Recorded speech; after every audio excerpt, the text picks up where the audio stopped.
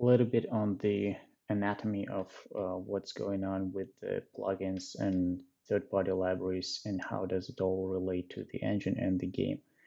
So you have your game,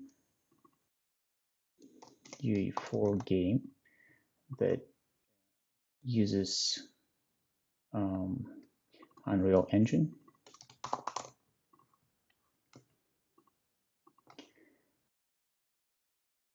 You might want to create plugins for a game. For example, to hide the certain complexity of functionality into a small, easy to copy and distribute module. And finally, your plugin can be made of source code that you write by your own, or you can use third-party library that will be used by a plugin. And this third party is usually a C++ library, and we can have many of those. So we're gonna set up our project for our game that uses a plugin that uses a third-party library, and Unreal provides a template that allows us to do it. Let's create a new C++ basic code game. Call it your game.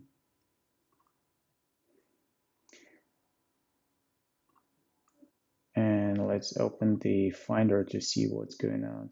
Unreal will generate all the necessary folders and game project files, and also an Xcode project file. Once it's completed this, it will open both of them.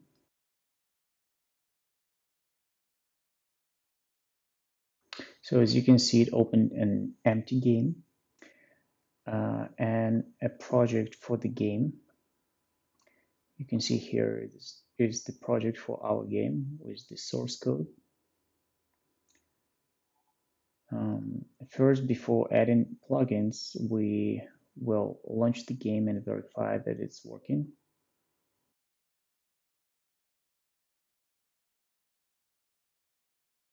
And quit the game. Go to Settings, Plugins window, New plugin. Here we select third-party plugin, call it your plugin, and create a plugin. And in Finder, we can see that Unreal created plugins folder, and inside of it created the subfolder with your plugin code and all the necessary files. It will try to compile source code, but it will fail. Before we click OK, let's copy this folder that has been generated somewhere else. And now we can click OK. As you can see, the plugin code was deleted. That's why we copied the folder. So let's close the plugins dialog and then paste the folder we just copied back to the plugins folder. Now what we want to do is to regenerate the Xcode project files. To do that, we do refresh Xcode project. I actually want to close the Xcode here. Once it's completed, let's reopen Xcode project for our game.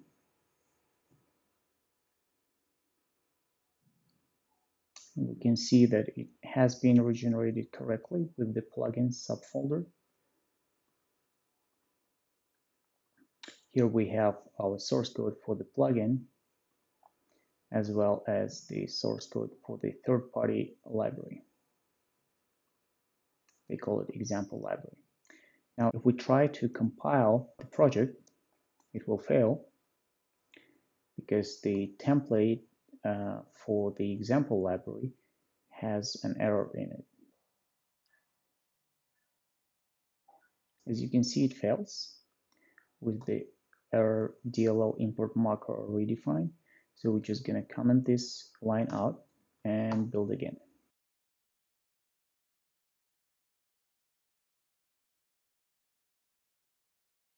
Now we compile successfully, and we can verify inside the editor that everything is working by launching the game.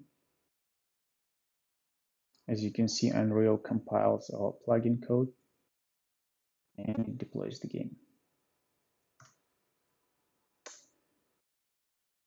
The only thing that's missing is that in a content browser, we don't see a folder for the plugin.